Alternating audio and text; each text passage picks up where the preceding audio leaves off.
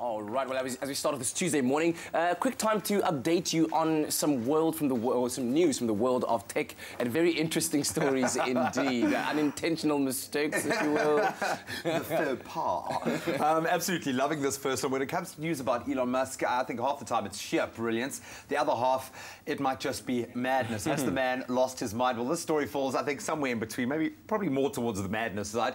You may have heard about his engineering company called The Boring Company. Absolutely cool stuff. Which is working towards building underground tunnels around America, of course, to use as next-generation transport. Well, in a move to raise funds, they've developed a real-life flamethrower. Dun, dun, dun. Like something out of a sci-fi movie, something we've all grown up watching. And this past weekend, they actually started taking pre-orders.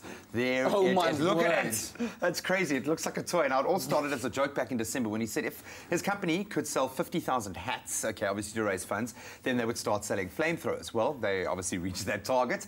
And because Elon doesn't believe in shying away from a challenge, The Boring Company is the least boring company in the world now. They have pre-sold 7,000 units of the personal flamethrower. No indication has been made as to when the flamethrowers will be ready for shipping, but we definitely say that this deal is hot, hot, hot. Well, it could also end up in potential disaster. Like, what do you think 7,000 people are going to look like walking around with flamethrowers? Because does it like really qualify as a gun, like weapon, according to US law? Do you see what I mean? Like, there could be so many problems coming out of this. Anyway, another potentially big problem arose. I don't know if you know the running app Strava, right? So I've tried to use it, never really got into it, but basically it allows users all around the world to link up in communities and work in their jogging game or running game. Together, exactly, and then see where people are. So they've now developed a new part of the software that uses a heat map, if you will, to track where all the global users are using it. So something like this. But what this has resulted in right now is that the potentially secret location of some